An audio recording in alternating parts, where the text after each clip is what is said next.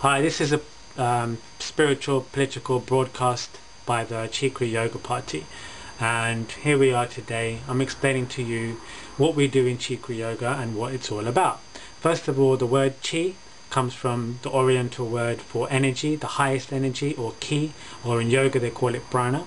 The word Kri is a root Sanskrit verb which gives you the word karma, the word Kriya, and it means action. And yoga, as those of you that know about yoga will know, means union, soul and spirit union. So Chi Kri Yoga means using your highest energy for whatever action to create unification between your soul and the greater spirit. So what do we do in a Chi Kri Yoga class? Let me tell you.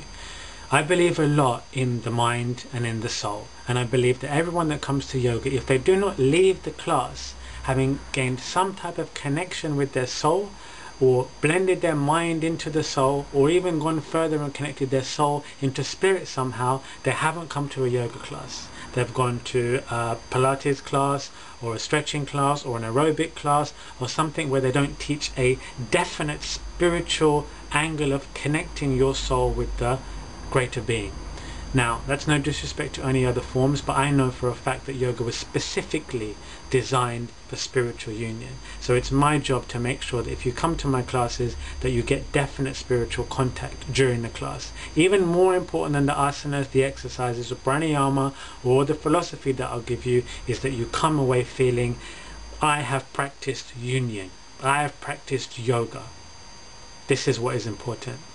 Now, when you come to these classes, not only will you get that spiritual aspect through teachings of meditation and very deep pratyahara, relaxation techniques, havasana, but you'll also get physical work.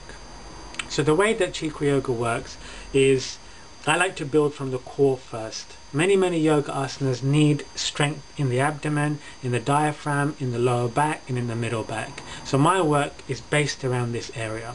I'll strengthen people in this area with many small individual exercises that will give them what's known as core strength in the common terminology. But really it's just middle body power. In Qigong also they use a lot of this middle body strength as the real force of the body. So you'll do lots of abdomen exercises and lots of lower back and middle back exercises to make it very powerful. Then we work a lot on the upper body, so you get a lot of tone in the arms and great power in the legs. The legs we work a lot on simply because they are the roots of the body. You see, if you have weak legs, then you're less connected to the earth, so you're less able to dynamically pound your way through this world, and you'll be less connected to your force and your greater strength at the Muladhara chakra, the base chakra.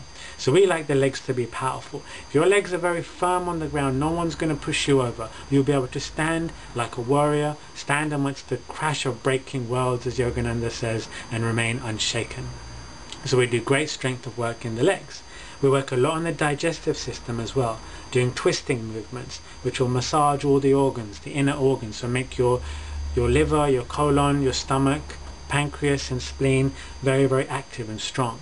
We do a lot of balancing exercises, and a lot of balancing exercises on the hands, like crow and mayurasana, and headstands and handstands are coming this year as well. Now, what I like to do more than that is to try to build your stamina and to build your cardiovascular and your heart function as well.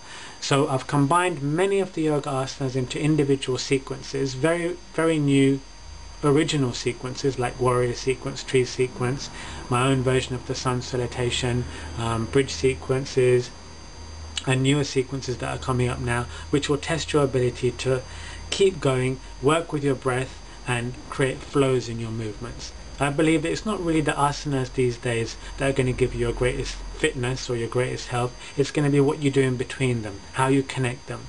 And many great yoga teachers out there at the moment work in a similar fashion. So you'll learn that. But it's not that simple.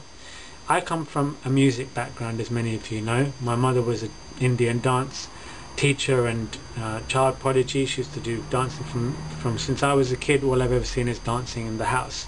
So music has been a big part of me. So what you're going to do is you're going to take all these yoga asanas, all your sequences, and you're going to put them on beats, just like you're choreographing a dance, but not that hectic, more well coordinated, and you're going to combine everything. So your level of coordination, your precision, your timing, your mental strength and accuracy will also improve in these classes, and I think it's more fun doing it to music. We use music which is original Chikri yoga music, with beats obviously, or we use R&B and hip-hop tracks which I like. We'll play them, synchronize them and work with them. And also just ad-libbed movements will also be done to music a lot of the time. Not all the time though, as you can understand.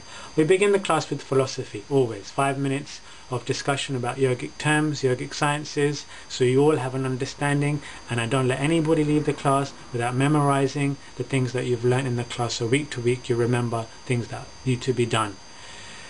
The classes are very disciplined, but they're also very relaxed. I like people to have fun, I like people to enjoy themselves, but I don't want people to come there and play or talk to the friends around them and giggle and laugh. It doesn't happen in these classes. You'll be separated or removed from the class. You must work 100% with 100% attention. I don't want your money unless you're going to give me your attention. You spend attention on me and I'll spend your money on me.